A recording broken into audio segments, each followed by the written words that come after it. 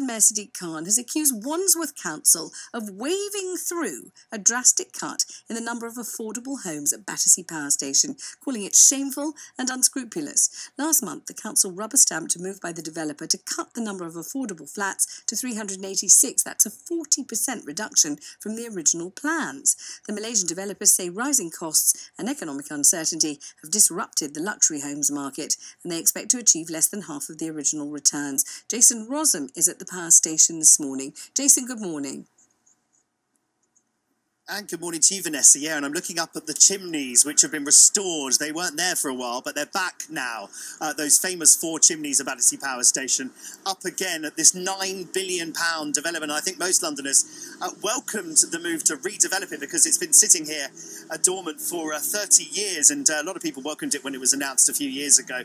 A lot of money going in, a lot of homes being built. But as you say, Wandsworth Council allowed this 686 affordable homes. Only 686 were going to be here at Battersea Power Station. Wandsworth Council allowing this to be reduced by 40% to only 386. It means just 9% of the homes built will be classed as affordable. Properties at the site start at about £460,000 for a studio flat, rising to about £1.9 million for a 3-bedroom flat when this is all finished here. The development will have about 4,200 properties, but we've had this stumbling block now on affordable homes. And Sian Berry, the Green Party London Assembly member, joins me here at the power station this morning.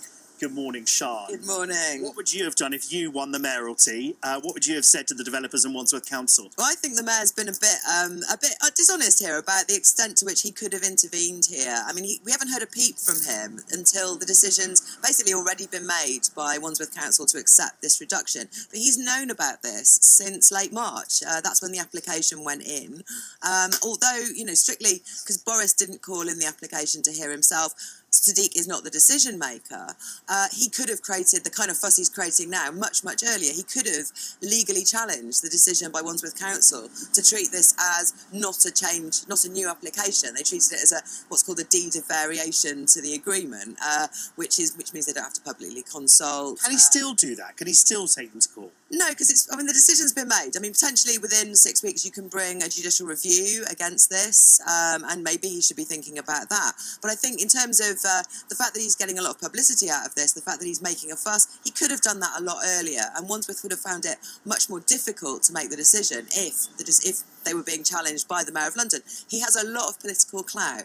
He could also have sent in his viability team, who are looking at applications and actually are getting more affordable housing out by looking properly at the profits developers are making. And the developers here are looking at making more than 20% profit. This idea that they are not going to make a profit out of this, that this is the reason they have to cut the affordable housing.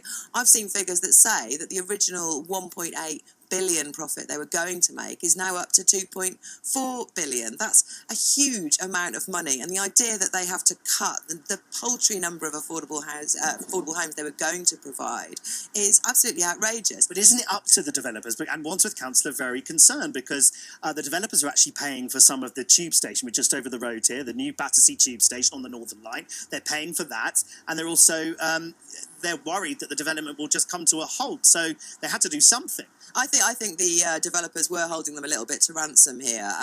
Don't forget that the public are putting in the vast majority of money for the new tube line extension, which is going to benefit the developers absolutely hugely in terms of the house prices they can sell things for. So they're getting a very, very good deal in the first place. They were allowed 15% affordable housing in this development, and they want to cut it to 9%. This is something that I think the Mayor of London, you know, housing is his major thing. It was the absolute major issue in the London elections last year. He's missed a trick or two here in the ways that he could have challenged Wandsworth Council. Have we any idea what affordable home actually means yet? Well, in this case, we are mainly talking about affordable, with inverted commas, homes for sale. And that means, you know, shared ownership. It means slightly reduced costs for a small number of people, and then afterwards it goes straight back onto the regular market. So it's a one-time thing. We're not even getting that much out of this developer. Would you prefer that council housing or some other type of social housing was built here in Battersea Power Station, and the majority of it was affordable? I mean, look at the amount of land that we have here.